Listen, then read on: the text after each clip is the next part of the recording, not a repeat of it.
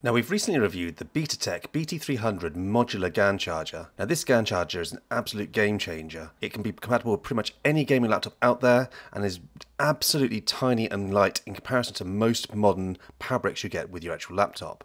But in this video, what I'm going to be doing is actually power testing this actual GAN charger just to prove to you that it works exactly the same as your original charger. I'm going to be testing it on the Legion 7i 2023. I'm going to be showing it side by side with the original charger just to prove that it is working as intended.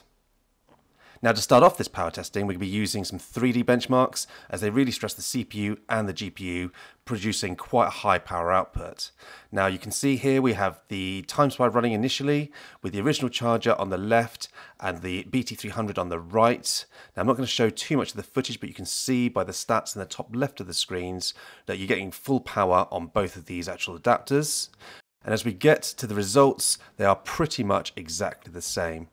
Following on from TimeSpy, we're going to be doing some benchmarks on Assassin's Creed Odyssey and Shadow of the Tomb Raider, which again stress the CPU and GPU quite heavily, and we're getting exactly the same scores, give or take a few percent as standard deviation between the original charger and this new Betatek BT-300.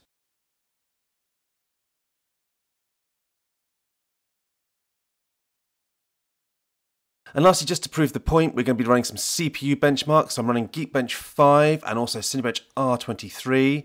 Again, these really heavily stress these CPUs and put a lot of ampage through the actual power packs.